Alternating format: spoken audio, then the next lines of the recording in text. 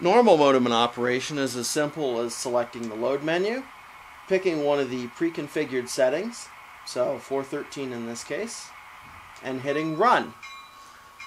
And you'll see the locomotive start to move forward, and it will start to learn which sensor is at which end of the track.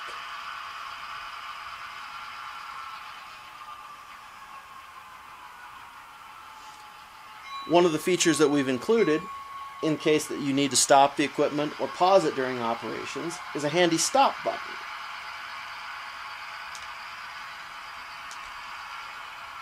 As you can see, the locomotive comes to a stop fairly quickly as soon as I hit stop. For tuning the speed, we've also included a manual function which allows you to tune speed up, speed down, forward and back. Now, looking at it from the back, here's what the Motorman takes.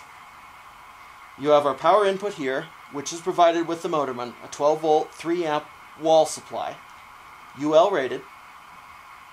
You have the track output power here, which connects to this terminal block, and you have the connectors over here, which take in the train spotter infrared sensor wires.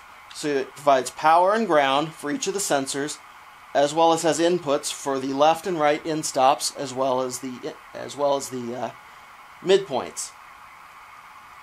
It also has a programming header here, such that when we do release firmware updates, either to fix bugs or add new features, you can use one of our programming adapters to flash the firmware onto the device yourself.